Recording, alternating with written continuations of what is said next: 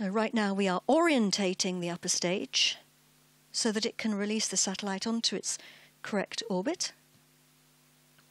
Our injection altitude for Horizons 3E, as I said, is 1,108, and this is the scheduled moment of separation. Séparation horizon 3E. And we have confirmation there of separation of Horizons 3E. You can see it on the right-hand side, moving away from the mothership.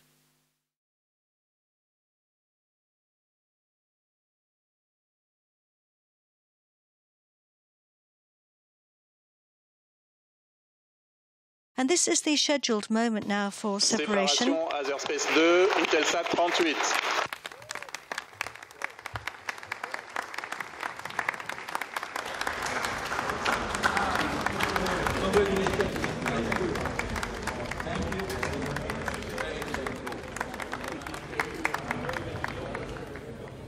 Well, congratulations there to all the teams. We have separation of our second satellite, Azerspace-2, Intelsat 38.